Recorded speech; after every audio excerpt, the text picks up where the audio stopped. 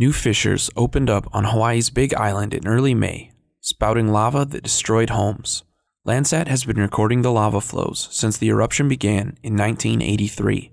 The most current image shown is from India's ResourceSat 2 satellite. In these images, green vegetated land is repeatedly covered with dark lava flows, and infrared imaging shows orange spots of heat. Eruptions from this volcano have a history of burying towns.